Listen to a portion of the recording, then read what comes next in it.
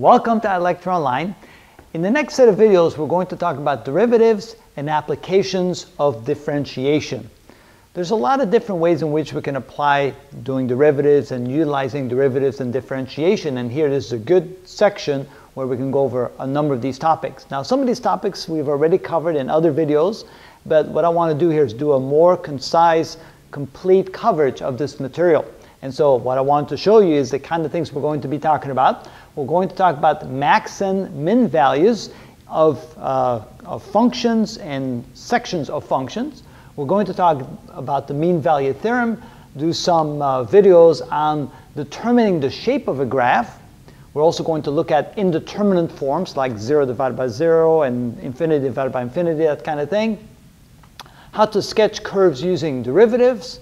Do some optimization problems. Those are always very hard, and so I already have some videos on that, but we'll do some additional ones on here, some more specific topics. We're going to talk about derivatives and the concept in economics. A lot of good applications to economics with derivatives.